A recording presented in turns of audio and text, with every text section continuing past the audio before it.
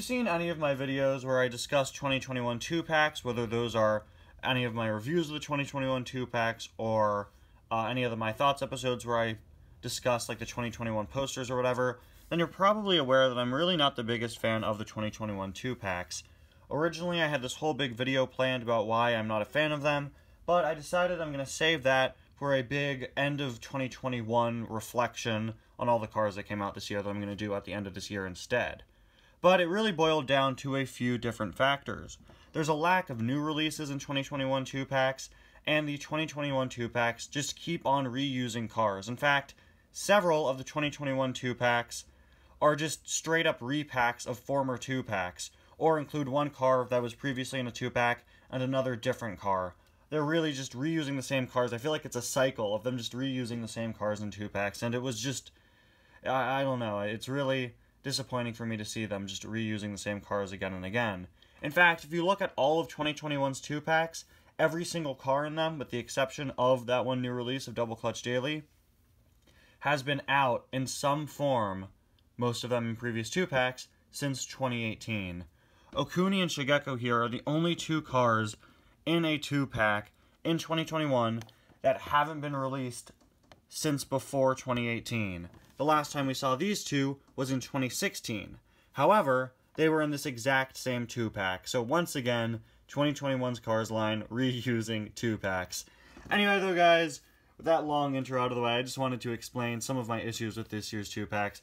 Welcome back to yet another review. Today we're going to be taking a look at Okuni and Shigeko, which is actually the last 2021 2-pack I'll be picking up since it's the last one with cars that I don't have in it. That being Okuni, who I somehow missed out on through all of her several releases. I got Shigeko, her 2015 single release, for my birthday back in 2019, but now it's nice to finally have Okuni, of course the two, I believe, kabuki dancers from Cars 2 in Japan. There is a third one, which is, I believe, Tamiko, who is the one with the umbrella, the pink one with the umbrella, who unfortunately hasn't been released since 2012. I wish she were in the pack instead of Shigeko, because I have no idea what I'm going to do with the spare Shigeko.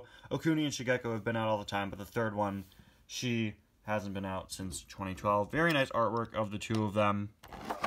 Moving on to the back, you can see as seen in Cars 2, with Eric Lanley and Alex Carville in a 2-pack, just like back in 2019. And we have Okuni and Shigeko there. Again, Okuni is a car that I really remember from the Cars 2 marketing. I feel like they really promoted her out of all of the background characters in Cars 2. So I just kind of find it kind of odd that I didn't get her until then. Of course, if you know me, you know that I love the Cars 2 background characters, especially the Tokyo one. So, I don't know, kind of weird that I didn't have her until now. But here are Okuni and Shigeko out of the package. This, of course, is their first time being released, made in Thailand. So let's start off with Okuni here. Of course, with the very nice red designs with some sort of wheel patterns around her. Of course, it's supposed to be reminiscent of flowers, but since this is a Cars universe, their wheels have this little dot there, sort of representing like a birthmark. Got the red lipstick there, a whole lot smaller than her actual mouth. Definitely, you know, looks accurate to the real life counterparts that they are like emulating here, that they're based off of. Of course, the car is painted in all white, representing the white face paint. We've got the red here over the eyelashes, or on top of the eyelashes. Got some nice sort of flower detailing on either side of what, of course, in real life is supposed to be the hair, but here it's sort of like a hat or spoiler. You can see these designs, the sort of like carbon fibery design that you could also find on Max Schnell and like Boost's spoiler. Of course, in real life, this is hair, complete with sort of the picks sticking out of it. We've got the flowers up top there, very nice. Even more of these nice wheel designs all over the side. I really like how intricate the wheels of these cars are. They look really nice. I really like that. There's Shigeko's. You can see that in blue. Moving on to the back, another really nice touch, having this part sort of draped down. You can see it almost touches the ground, which is just such a nice bit of additional detail. Got her backlights there. Of course, this part is covering up the license plate. There's a look at our other side, which features the fan folded out with another sort of wheel flower design. And there is a look at the base. And then moving on to Shigeko, she's very similar to Okuni, just with blue highlights instead of red. Interestingly, we've got this sort of blue faded design above the blue on her eyelashes there, which really isn't present on the artwork. I mean, it sort of is, if you look hard enough. Yeah, it definitely is. It's kind of difficult to see on camera, but you could sort of see a bit of a blue tint there, a bit of a red tint for Okuni, but it's definitely a lot more prominent on the die-cast. Of course, this is the first Made in Thailand release for the two of them. This is the Made in China version from back in 2015. You can see the eyes on the Thailand one, definitely a bit bigger. Her mouth is actually open, which is nice.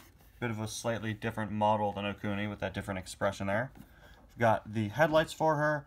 I really like how her fan is facing the other side. Of course, in the movie, they're facing each other and they sort of dance around like that. Interestingly, her fan has a different color wheel on it. It's blue on the Thailand version, but it isn't really on the China version. It's more of a purple, honestly. But yeah, definitely a lighter blue matching the rest of the fan here.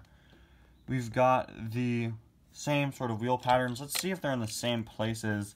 Yeah, they're basically in the same places as Okuni's are. Of course, we've got all the same details as Okuni up top, just in blue instead of red and pink. Got a light blue and dark blue instead. There's a look at the back, once again, same as Okuni, and same as her other variant there. Except the colors are definitely a bit more faded on this one for the intricate wheel patterns. There is a look at the other side. Yeah, definitely less colorful on the sides, which is definitely unfortunate. Really kind of faded compared to the Made in China version. Like, look at that, and then look at that. It's definitely quite a bit duller, which is unfortunate. But there is the other side. Again, all the same things in the same places as on Okuni. And there is a look at the base. Anyway, guys, thank you all so much for watching. I really hope that next year they step up their game with the 2-packs. I don't know, this year's really disappointed me. But this is definitely a nice 2-pack, even though we have seen it before. Definitely glad to finally have Okuni. I'll see you guys next time. Make sure to let me know your thoughts on the 2021 2-packs in general in the comments. I'd love to hear what you guys think. See you guys next time. Bye now.